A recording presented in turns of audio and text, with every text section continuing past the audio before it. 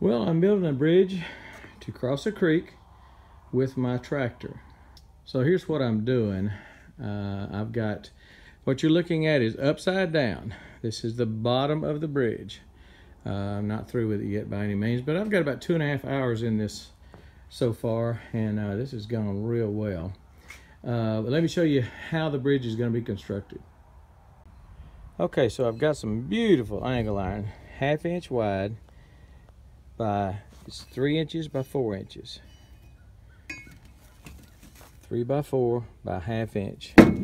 And what I'm doing is I'm putting a 4 by 6 beam on top of that.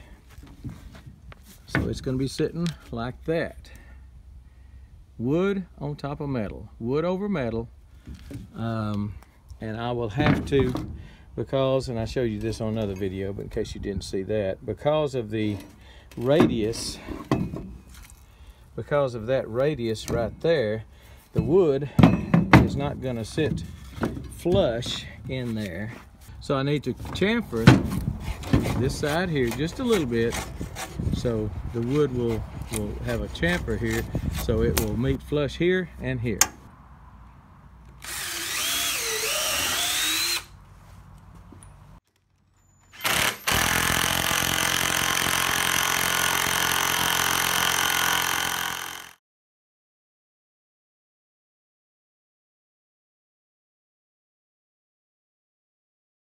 I've got two 7-footers braces going down at about equidistance in. I had to try to miss my bolts and stuff because I'm going to weld them in. But I'm also going to put some little, I had a bunch of scrap down there, like some 2-footers and 3-footers and stuff of this angle. So I'll put one across here, I'll put one across those, and you know, couple, one here, one there. In other words, I'll put about, I don't know, 6 at least braces in there, and then I'll have to drag it out of the barn and start putting the wood on the top of it. So here it is all laid out. Anyway, so I'm gonna get to welding it.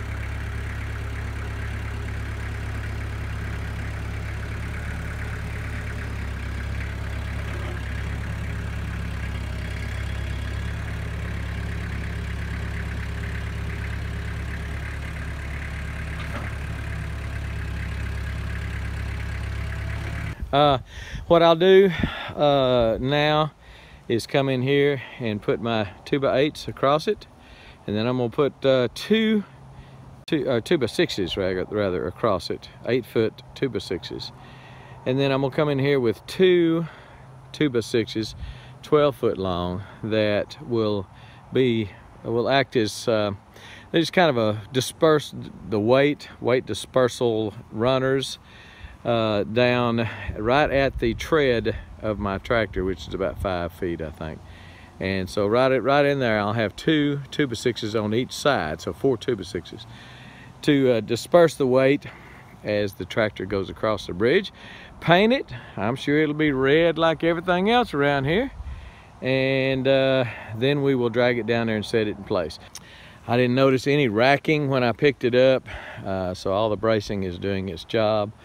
Heavy duty bridge. If you didn't see the other video, the smaller bridge that is for 4-wheeler, golf cart, things like that.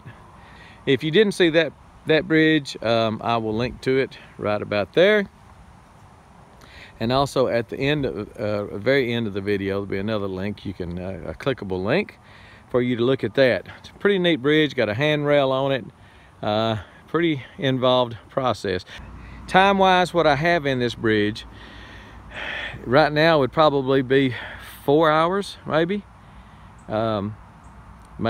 somewhere around that.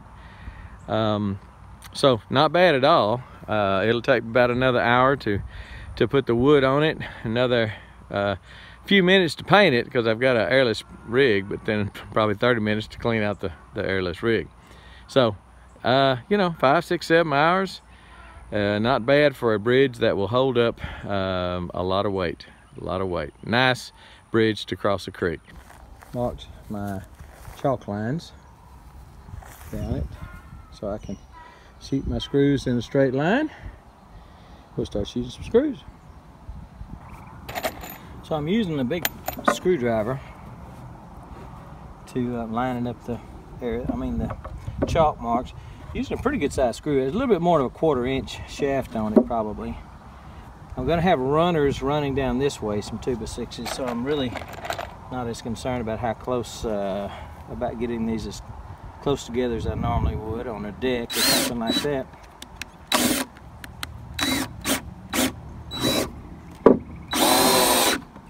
Put one in, go down to the other side.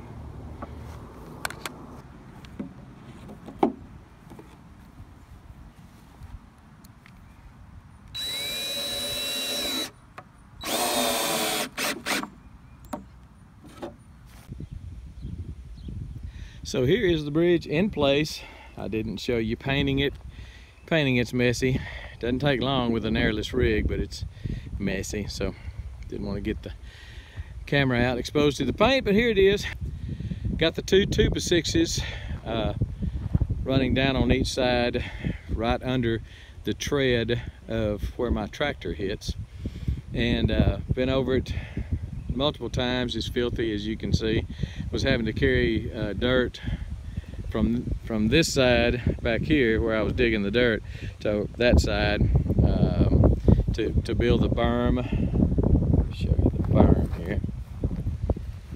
And I will have to, from time to time, it's already started settling a little bit. You can see where the tractor comes up, got a little divot there.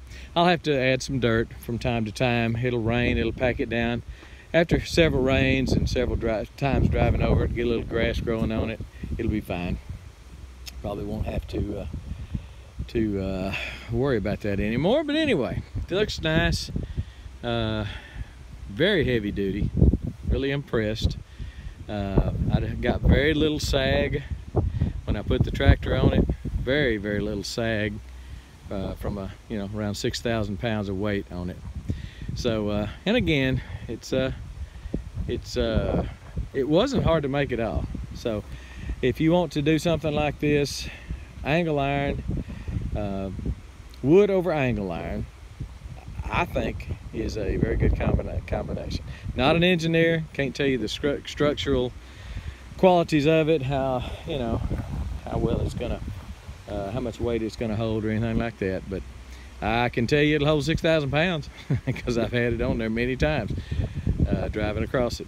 Anyway, I like it. Looks good. Looks good.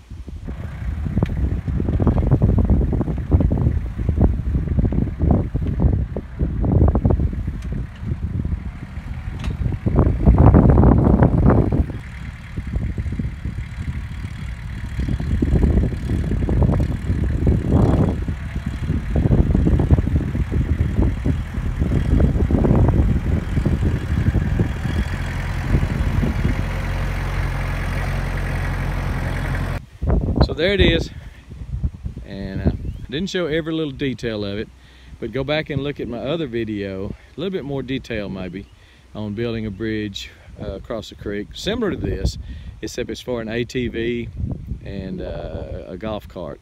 So again, I had my tractor on that one too, so that was a 6,000 pound bridge. It was just quite a bit more narrow than this, and I couldn't drive my tractor on it, especially when I put my handrails on it. But I'll put a link to that at the end of this video. Check it out and check out the details on building this if you have a creek that you need to get across. This will do it. We're gone.